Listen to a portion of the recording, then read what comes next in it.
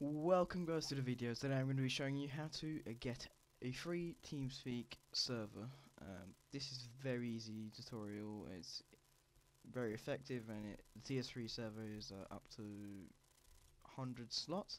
So if you go to this website right here, it says I'll have the link in the description. So here you want to change the name for no auto delete.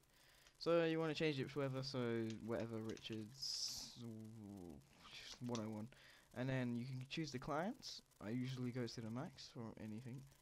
You can do a email address as well, whatever, doesn't really matter.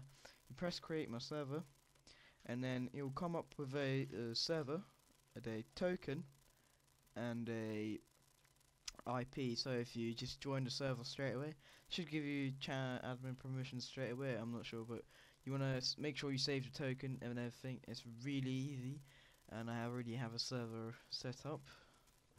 I'll show you that it works. Right here, very easy. The problem is with it, it's you have to change this from sometimes if no one joins, or just sometimes you just have to change it.